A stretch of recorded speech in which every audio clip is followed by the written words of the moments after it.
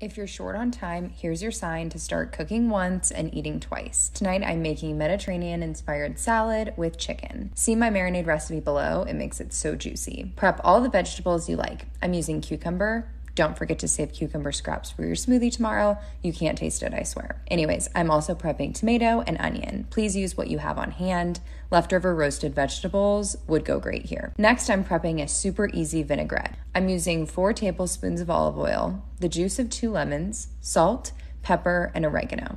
Time to assemble. Grab containers for as many servings as you've made. I have specific containers for each person in my house to make this habit seamless every night.